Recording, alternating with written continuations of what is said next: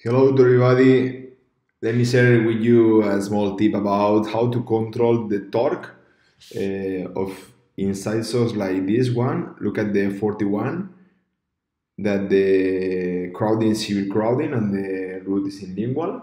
So a way to control the and to manage the root in order to avoid that the root is going to stay in the lingual is to add more more buccal rotor in the moment while you expand. Okay, so in situation like this, okay, I like to manage the 41 that you hear here, that you see that is in lingual. Okay, I like to manage this way, where after the alignment I like to take the incisor and also increase a little bit the buccal root torque, and also